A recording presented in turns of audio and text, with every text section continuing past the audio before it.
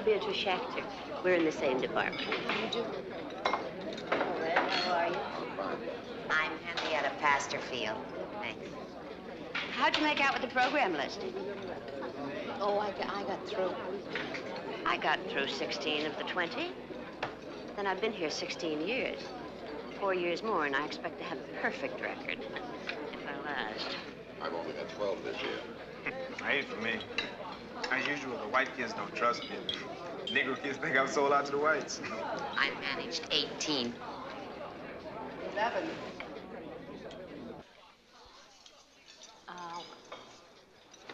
2.5. I had planned a little talk on first impressions.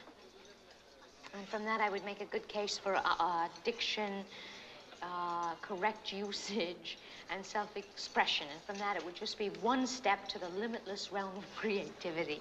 And then to communication between student and teacher. And finally, mutual respect and even love. I like the part about limitless realm. Kid them along. Make it a game. I have a new one this year. Hospital spelling.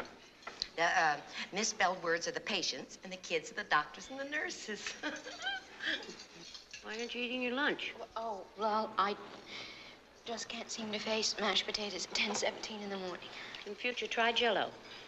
It gives you energy, but it doesn't require an appetite.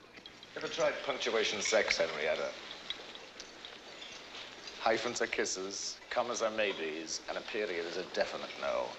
And then, of course, there's the limitless realm of semicolons and apostrophes. I shudder to think what an exclamation point might mean. I don't care. He keeps them off the streets, and you give them a bit of fun, and you've earned your keep. Have you met Paul Barringer? The glamour boy of the English department. Unpublished writer.